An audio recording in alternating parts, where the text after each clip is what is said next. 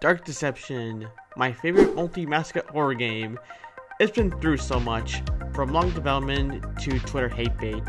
Now, Dark Deception isn't a terrible game. In fact, there are games out there that are way in fact much worse than Dark Deception, but it has gameplay qualities that make the game fun to replay. Not all the levels have that enjoyment to replay. You got very boring levels like Barely Buried, which is literally a chore to beat, and you got levels like Mascot Mayhem, which everyone can't stop replaying because it has everyone's favorite character in it. All the levels in this list are going to be ranked by level design, gameplay, and character mechanics, which is probably something that would be carried on in my Escape to Backham's level ranking series. Other than that, let's get into the list. Number 8. Barely Buried. Barely Buried is the longest and most time-consuming level in the entire game. You're wondering why Stranger Sewers isn't last in the list. Well, at least Stranger Sewers has some replayability, while the Bear level is just boring. You'll get to the point of the level where you're S-ranking or just playing for fun and tell yourself, when is it over? The level's pacing feels awfully slow, slower than the rest of the levels. At least in Mascot Mayhem, there's activity going on. All Barely Buried has is just exploding teddies. Even those feel slow. Speaking of exploding teddies, can that one teddy in Zone 1 stop having confusing AI? It's very mean. Barely Buried takes place in the caves, and they're technically a 50-50 type area. Zone 2 contains the most lackluster cave environment I've ever seen in a video game. But what pisses me off is that most of the caves during transition parts of Zone 1 and 2 look much more interesting to look at. We've pretty much been robbed, and I don't even know how that even happened. While Zone 2 had some lackluster environment, Zone 3 brought one of the coolest zones in the entire game. It looks absolutely amazing. The lighting and visuals are so stunning to look at, though the maze gameplay is still pretty mid. At least we've been gifted the speed boost ability from one of the easiest boss fights in the entire game to at least enhance the gameplay. By the way, most boss fights require you to run around in a circle. I know, really interesting gameplay idea. Number 7. Stranger Sewers. Stranger Sewers is the first level of Chapter 3, and it takes place in, well, you guessed it, the sewers. At least the sewers aren't that time-consuming as the Mom Bear level, but it's still not a fun level. The environment is very dull, and the Dark Deception Enhanced update made them look even worse. If you didn't know what they looked like before, this is what the sewers look like in pre-enhanced. The sewers are now very gray, and it's really sad to look at. It's like the life's been taken away from it. Not only that this affected Zone 1's lighting, but it also affected Zone 2's lighting as well. Now, there is a line that Beer says when you enter the zone. She says, hiding in the shadows. Beers, they're gone. They're not any. What shadows are you talking about? Not there anymore. Now, I do love the Dread Ducky's design. In fact, they're one of my favorite character designs in Dark Deception. Oh, and Dude Ducky's pretty cool too. His boss fight's also cool as well. I mean, look at them. They look adorable. I just wish there was more roaming ducks rather than just one in each zone, just, you know, sitting and hiding with the fake ducks. Which is Stranger Sewers' main issue with the gameplay aspect. Like, come on, I want something to run from. Yes, Stranger Sewers' maze gameplay is very mid. I don't really like being forced to open a door and wait 3 seconds. Yes, 3 seconds is a long time. I do like the sharp placement in the level. They're all evenly spread out and not too spread out. And they're also organized, which is something in which all Dark Deception levels do. Number 6. Torment Therapy. Torment Therapy is a level I didn't expect to be a thing in Dark Deception. I knew nurses were going to be a thing in Dark Deception long ago, but I didn't think they would look like that.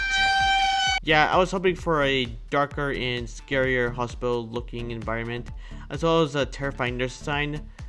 But I'm glad they kept the head bags. But I guess if you need the story to make sense, you gotta go with a different approach. I just wish he looked like a horror character. So Torment Therapy has an interesting setting. We all agree that Zone 1 has a better looking environment than Zone 2. I don't know what Zone 2 was supposed to be. It had parts of the asylum setting, and the rest is, I don't know what to make of it. Zone 1 was cleared out as a hospital. A very clean hospital that I don't know how to explain. What was Torment Therapy supposed to go? Torment Therapy is a fun level if you don't use telekinesis, at least in Zone 1. In Zone 2, using telekinesis makes the zone boring, while not using it makes Zone 2 absolutely annoying to play. and also boring. I believe the moving saw traps are kind of the issue. There is no indication of whether they will appear up, unlike the static saw traps where it plays a sound cue whenever they would appear. Zone 1 is easily better, especially the environment you're playing in. It's really beautiful. The Matriarch boss fight is redeemable, but there's currently an annoying bug in it. It's where you primal fear the nurse that's on top of the ambulance, and instead of knocking the nurse down onto the road, it just makes your syringe disappear. And also, this technically isn't a bug, but sometimes the ambulances will no longer spawn, but I think it's intentional, and it's kind of annoying since there's technically a dead end, and Chapter 4 promised no dead ends. Now, I did say this before, I'm not really a fan of the Reaper nurse design, but at least they fit Torment Therapy's aesthetic. I just wish we got something a bit more darker, and maybe not too suggestive.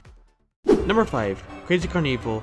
Crazy Carnevil is a level I in fact enjoy more than Torment Therapy. It's also the best level in Chapter 3, but it's not the best level in the entire game. Zone 1 is very boring. The map is very huge and there are a few shards on the map, and it makes it quite unnecessary in terms of gameplay. It's like doing a chore, and I hate chores just as like I hate playing the zone. The Clowns Car ASMR just makes it even worse. Zone 2 is better in all means, but it's still quite annoying to complete without telekinesis. Oh wait. However, Zone 2 looks visually nice, and I do gotta say the same for Zone 1. So, speaking of telekinesis, is it just me, or is Crazy Carnevil actually better with telekinesis? Which is odd to say, because this happens to be the only level in Dark Deception, outside of Barely Buried, that telekinesis is actually plays as a fair mechanic. And it will speed up the process of actually playing Crazy Carnevil instead of collecting shard by shard and waiting for the game to freeze because of a graphical error. The Goliath Clown boss fight is the only part of the entire level that doesn't feel like you're taking a long time to complete, and it's actually well together put boss fight. If you're playing a normal, that is. It is kind of boring on easy mode. Now, I don't know what's up with the Clown Goliath's design or character model, but it used to look really good. But due to some clipping issues, instead of remodeling the character itself, the Goliath Clown now remains the same, but without a collar and a hat. I'm not sure why they decided to remove the hat. I don't know, it just does not look good.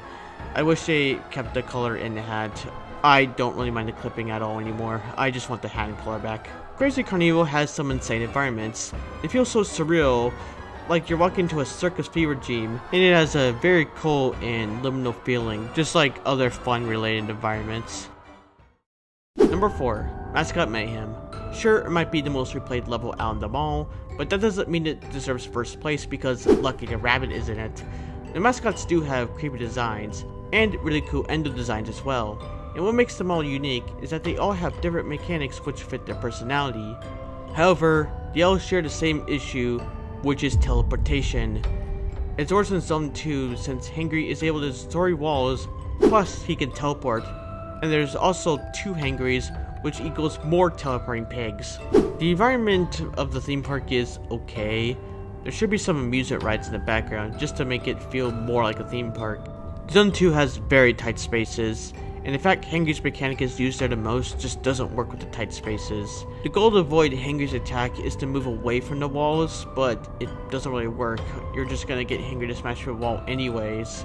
Zone 3 is the most easiest part in the entirety of Mascot Mayhem, which isn't really a good thing since video games in general are supposed to get harder the more you progress. Mascot Mayhem fails to do that by making the zones way too small. The industrial environment of the zone is really cool besides the orange lighting. Red lighting gave the factory a better feel. I just wish the zone was larger. Joykill, which has a cool character design, but there is no guess that Joykill was going to be an amalgamation of all 3 Joy mascots, since everyone during the Chapter 4 hype guessed that would have been the case. The boss fight isn't all that challenging.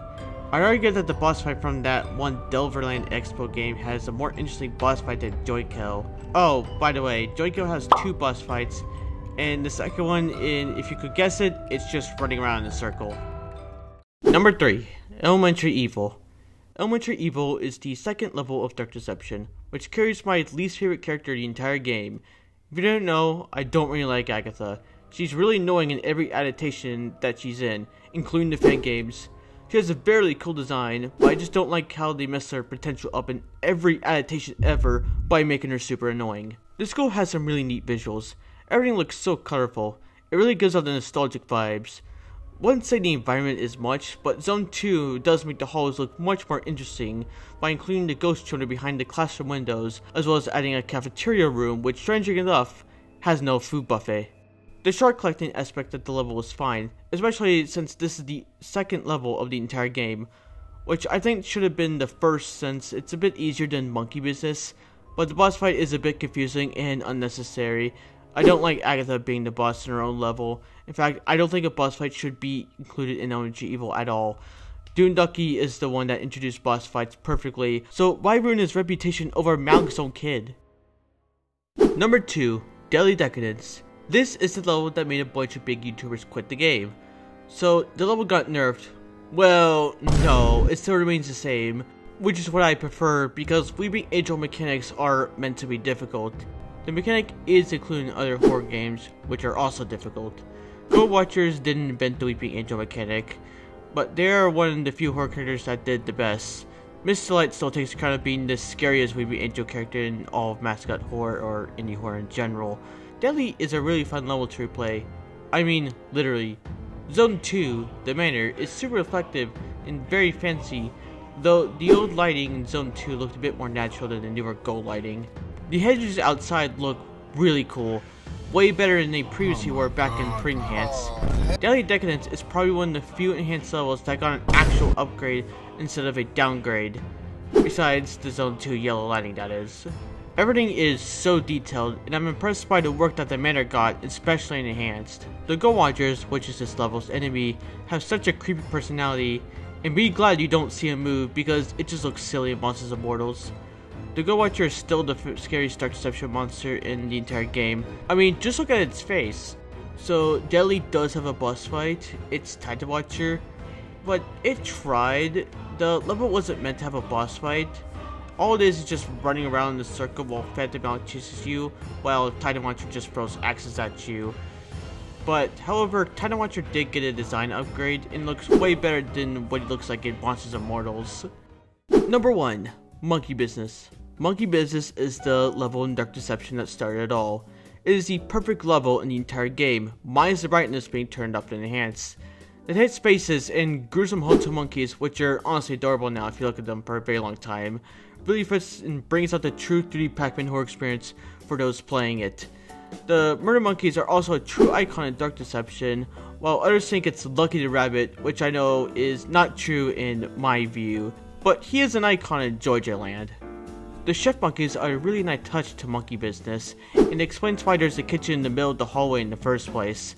It needed to be studied at first, but now we know why there is a kitchen.